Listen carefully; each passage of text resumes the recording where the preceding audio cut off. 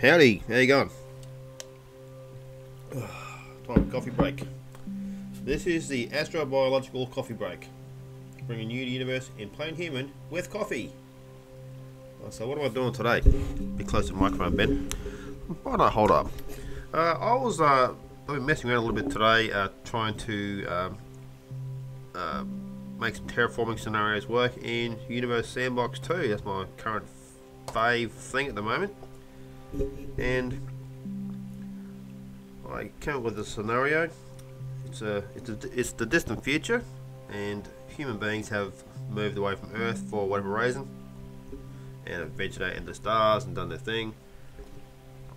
And they decide, for whatever reason,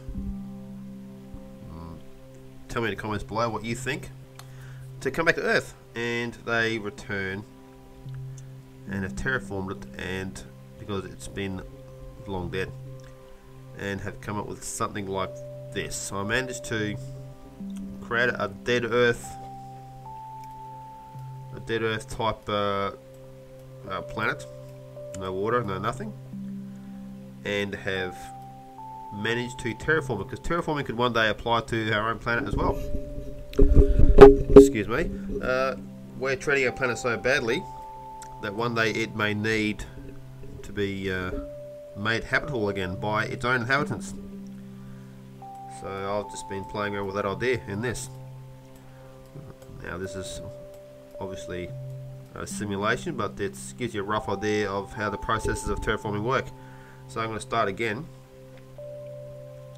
and start from scratch. What did I do? First off, I assumed that, well, my scenario was this. Okay, we'll open a new simulation. Get rid of that. Okay, we'll change the background so we can see what we're doing. Background just does. Okay, that's good. That's better. That Milky Way gets in the way. It's pretty, but it gets in the way sometimes. Excuse me. I've got a cold. Bear with me. I'm a bit scratchy or clogged up sounding. Right, now, just for the sake of the argument, the solar system is still there, but I'm only going to include two main players as far as we're concerned: the Sun and the Earth. However, what I'm going to do, first of all, we're going to see the habitable zone of the Sun. Alright, okay, so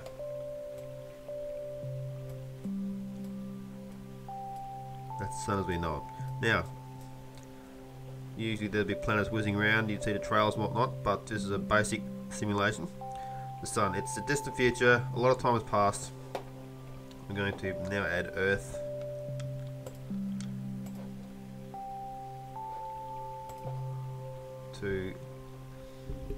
Now, Earth usually sits 1 AU away, and if you can see my mouse, what I'm doing with it, now, the grid line is about 1.05. I'm going to actually pause the simulation first, because it has a way of running away with you. Just pop it anywhere, really. Alright, get out of there. We're going to put Earth where it would usually be. Now, I've got it fairly close, but it's 1.23 AU from the Sun. We'll get it back down to 1.01. It's not always exactly 1 AU because of our elliptical orbit. Right, okay, so it's within the habitable zone, as you can see. Things are all hunky-dory. That would be Earth in its present day state, as in the Earth we all know and love. So, but I decided to play around with the future a little bit, and what I did was, okay, so again, you can see Earth right there in this green band here. Looks like a target. Out there it's a little bit too cold. In there it's a little bit too hot.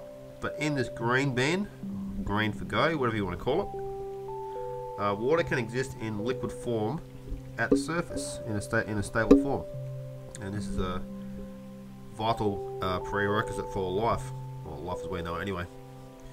But I decided to,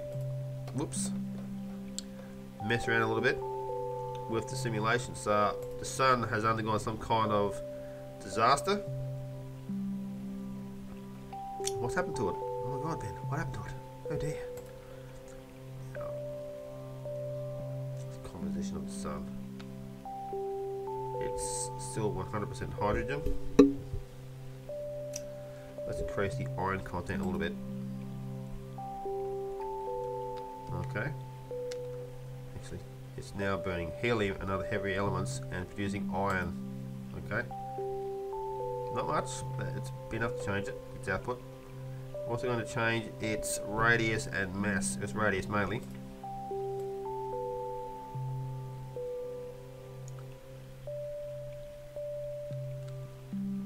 Now this will greatly influence the solar system. See where Earth now is? Okay, this has happened. The sun has expanded. It's a distant future. The sun has expanded, which it's going to do eventually.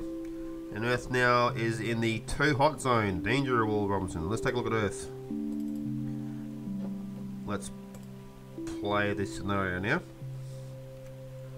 How's Earth going? It wouldn't be going amazingly well.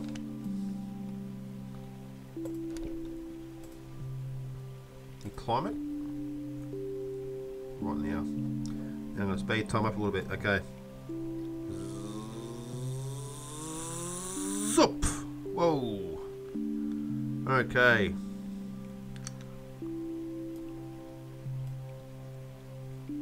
And slow time down a little bit. Slow down, boy. Yummy all. Alright, oh god, what's happened? Oh dear.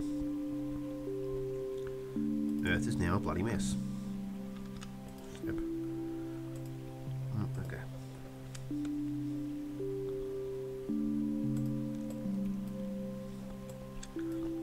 As you can see, it's seen better days.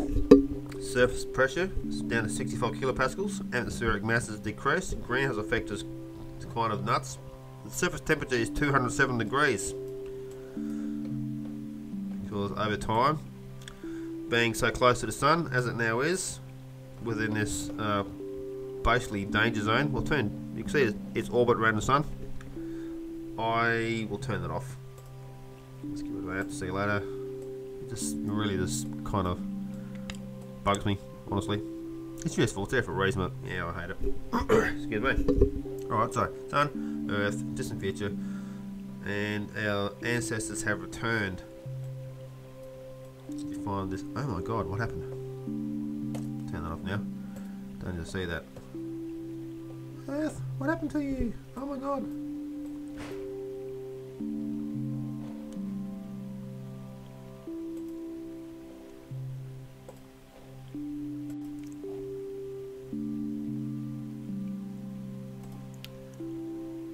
Right, so anyway, where were we? Okay, we're back. I just took a short little break. Whoop, no, wrong screen.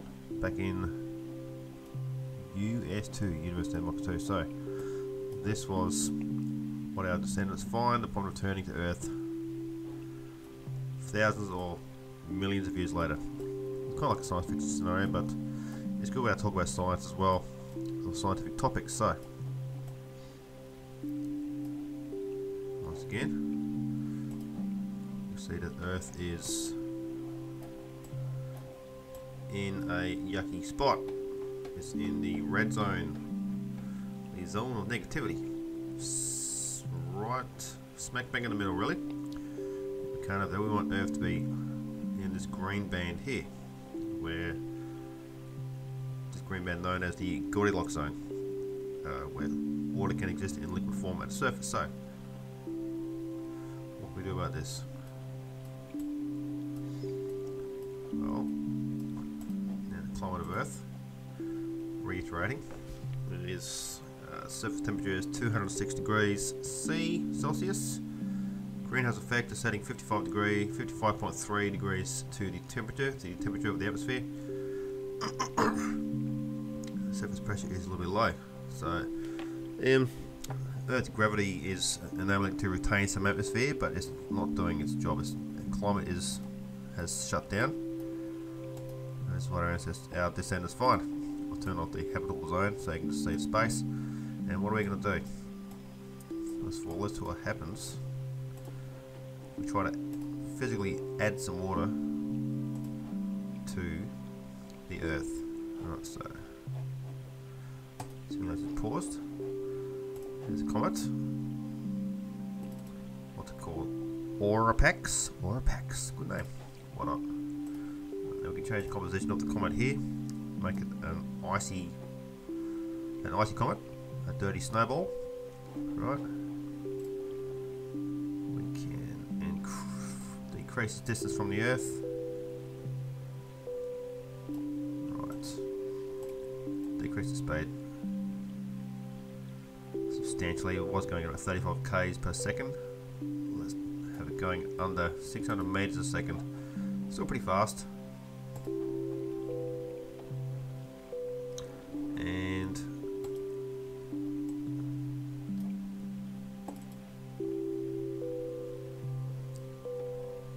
okay, so comet's hit. What would that have done for the Earth? Okay, climate. Where were we?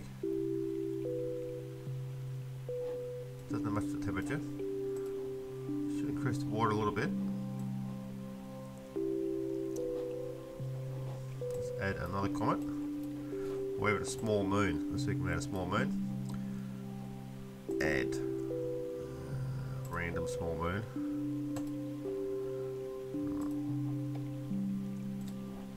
Let's do the same with this one. Decrease the distance from the Earth.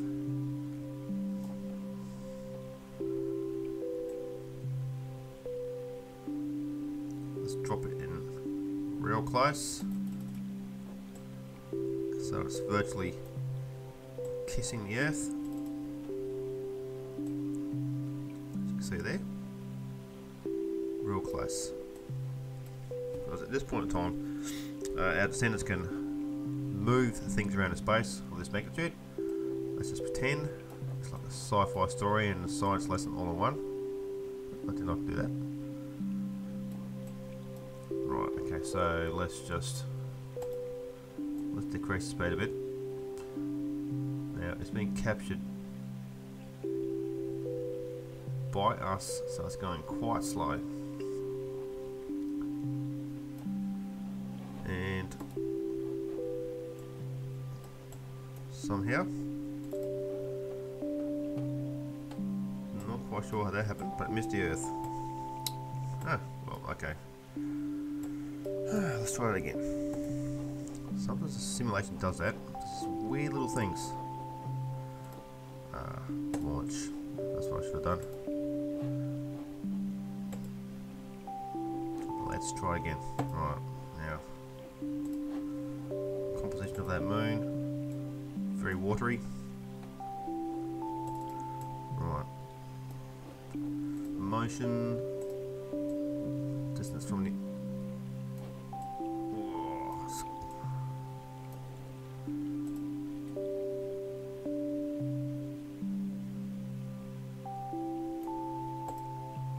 Slow down the speed drastically.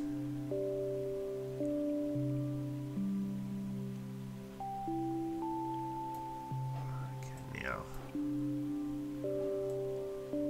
it should hit the Earth. Okay, and it did.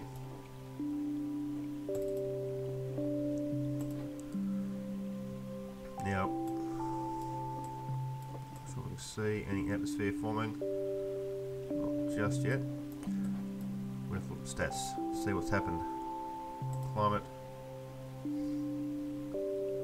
Surface pressure is actually going down. According to the Terraforming kit book, the Terraforming kit bag, atmosphere can be added via the additive impacts. This may have happened to our own planet long ago. Impacts and other things may have brought water and other things to our planet, which contributed to an atmosphere forming as well. That's a slow way of doing it. Another way of doing it is with a highly advanced civilization, as our direct descendants would obviously be part of. They could build giant, basically pollution factories surface of the planet. Position it anywhere you like. Now, I can't actually do that within the simulation, but let's just say that we're doing that.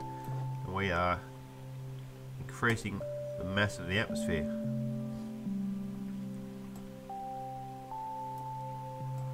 Let's really ramp it up to about 2 and a bit atmospheres, 2 and a bit Earth atmospheres. So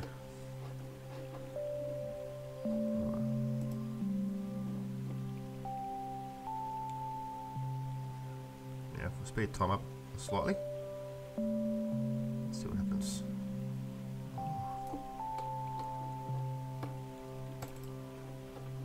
I lost the Earth. Damn. Game over. Let's try that again. Load, open existing simulation. This is way trickier than it looks. Never had it before. Right. That was the rejuvenated Earth we're trying to get to. Alright. And how do I go about it?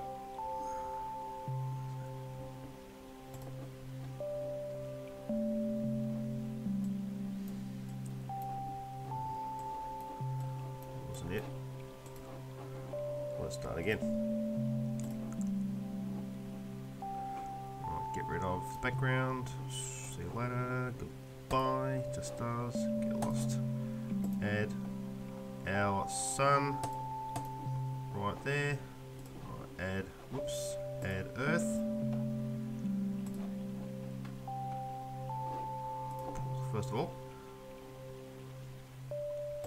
Right.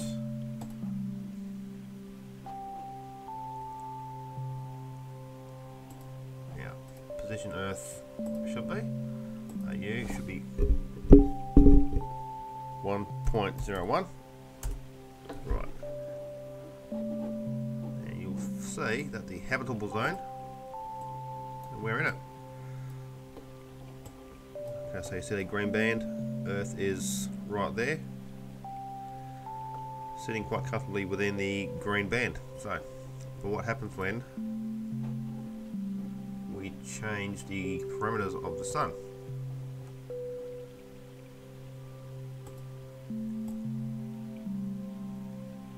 Okay, if we expand the radius of the sun greatly, put the Earth just on the outer edge of that red zone, which Venus and Mercury currently sit in. So, let's see what Earth looks like now, or what it will look like. Remove that. Okay, so Earth looks okay at the moment. Let's pretend it's the distant future, and time goes on.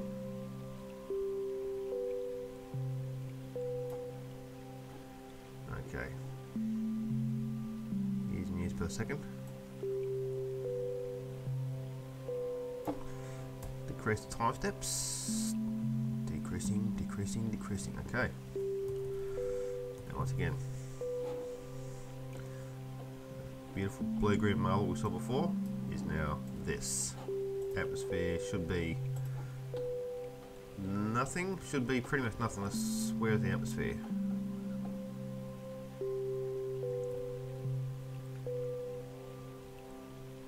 So it still has some atmosphere.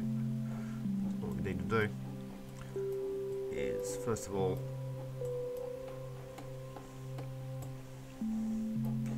get rid of those trails. We don't need to see those. Right.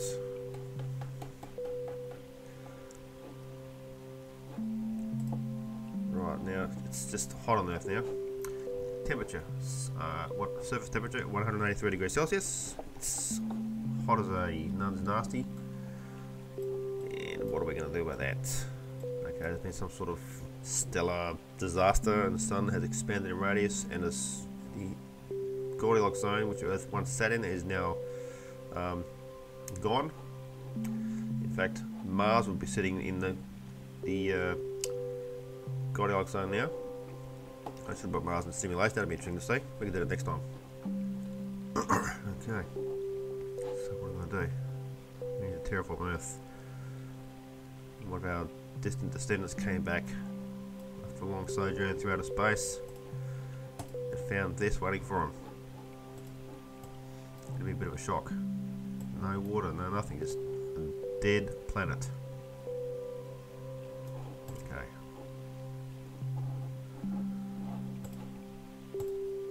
That'll get to work, I think. An advanced race, I believe. How far is Earth from the Sun now? 0.7 of an AU. It's substantially closer than it was. So what I've got to do now is move it out. Oops.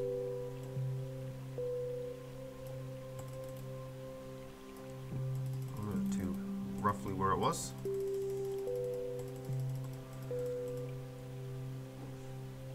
What have we here? See? A little change in temperature can make all the difference.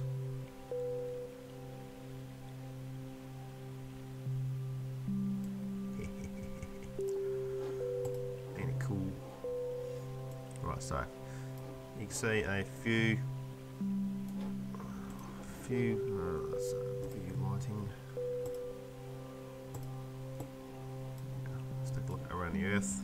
I'm using the flashlight just to get a look at it. There's Antarctica there. There's no polar caps. The lost continent of Zealandia, comprising New Zealand, which sits there. New Zealand is actually the visible part of a submerged continent. It's connected to the Australian plate. There's Australia, where I call home. But yeah, this is the terraformed Earth. What are our parameters now? Let's make the lighting realistic again. Okay, how's Earth looking now? Climate 116 still. It's not good. Atmosphere. Let's thicken the atmosphere a bit. Build some of those, a planet-wide network of those pollution plants. Whoops, one atmosphere, yep. Okay.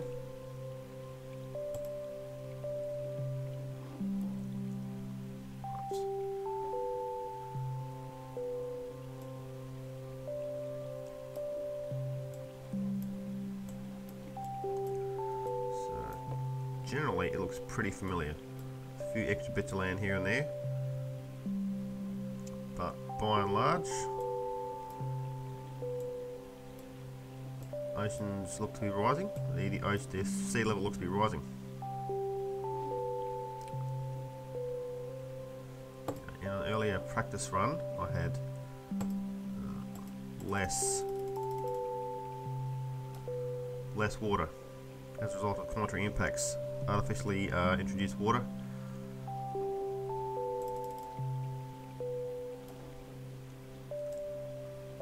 Right, so now Madagascar was connected to Africa. That's how I could tell. There it is. Okay, good.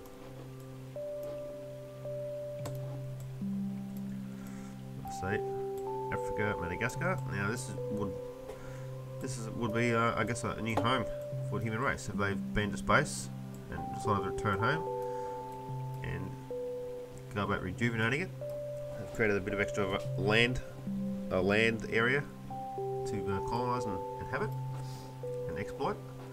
But yeah, Earth. What's this climate like now? I've turned climate off because it slows down the computer massively and it's unwatchable. I've already tried it; it doesn't work. That's some good stuff before, but the video was terrible. So we'll turn the greenhouse effect down. Perhaps we can. Right, and the albedo. We have solar radiation reflected or absorbed by the planet. If too much is reflected, the planet cools down.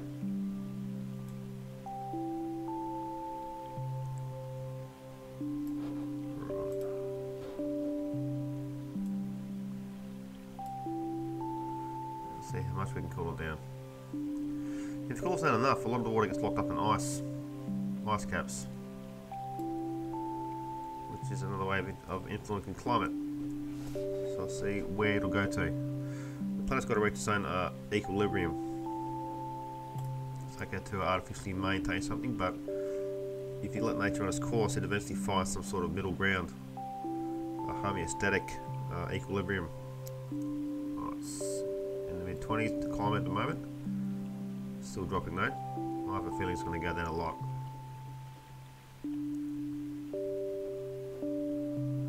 Now, as ice starts to form, it should start to form as we get really low.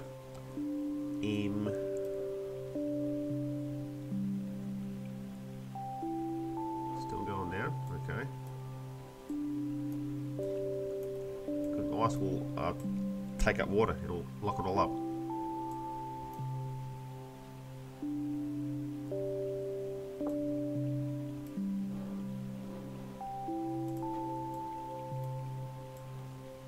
See, the planet is starting to ice up, we don't want that, so we need to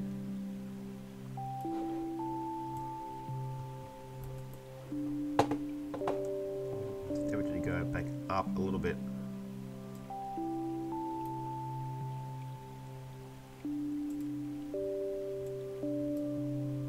Right. No, we don't want to go too high. Don't want to have it like a runaway changing temperature. That will be a greenhouse effect or an icehouse effect, which we don't want because the Earth needs to be rendered comfortable once more for its long lost kids. Okay. Now we're getting there. We're hovering around 24. Still going up slowly. I think it will start to get to a resting point soon enough. Maybe. Or rather, is it holding its position? Yes, it is. Okay. Okay.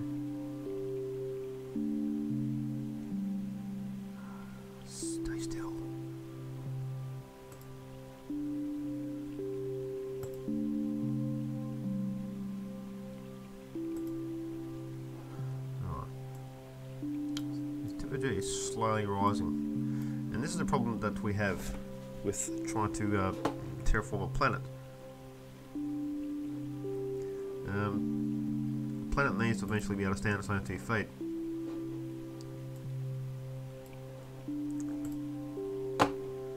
And reach an equilibrium of some sort. I've slowed it down quite a bit so you can't see the temperature going up, but we'll leave it there for now. It's 28.8 degrees. We've got some extra land. We have clouds and climate. This is an interesting scenario. What do you guys think? How would this work? And what suggestions would you give? Like, just forget this is Universe Sandbox. Just pretend this is a real terraforming project, rejuvenating our ancestral homeland, home planet. What would you do if there was no water? Yeah, no water. What would you do? This Earth has no ice caps. Now, within the parameters of the simulation, I can't tell the temperature of any particular spot on the planet. But I guess an average global temperature is 28.9 degrees. Look at what has been created here. It's essentially one giant landmass. Everything's connected. I believe it's Africa. It's connected via land bridges to Europe, Middle East, and Asia. Now, Asia, if we wait for it to come around, change the lighting here. South America is connected via land bridges to North America, as it always has been. There's Russia and Eurasia. And yeah, I think the only disconnected landmass is Antarctica. And if I didn't know any better, it may be connected too. Possibly not, but cool. All that land.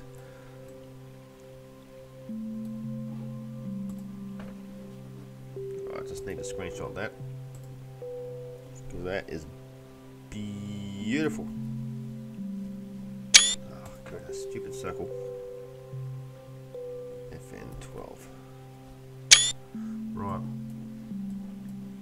You can go to my Facebook group. I have a Facebook group. The description will be down below. In the description thingy box down below. There's links to other stuff I do. I do podcasts as well. I might turn this episode into a podcast.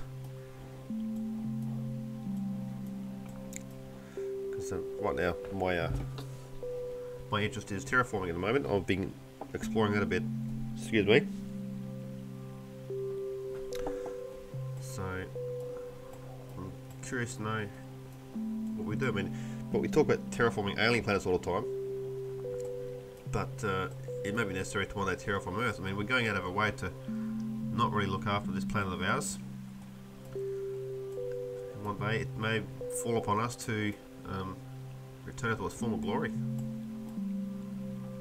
mean, really, it's the right thing to do, honestly. Okay, temperature staying the same, though.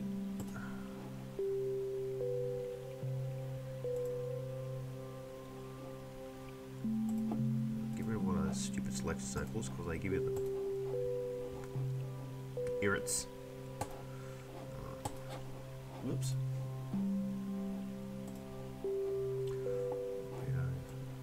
Greenhouse effect 9 degrees, not too bad. 1 atmosphere of pressure. Let's climate. I've turned the climate off only to help the computer along.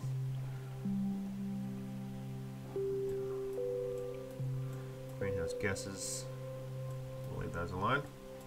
Some greenhouse gases are good to help maintain climate. Obliquity of the planet, we've left that. Now in the simulation, now descendants have godlike powers, they can move planets around. That's the only kind of cheat I decided to employ.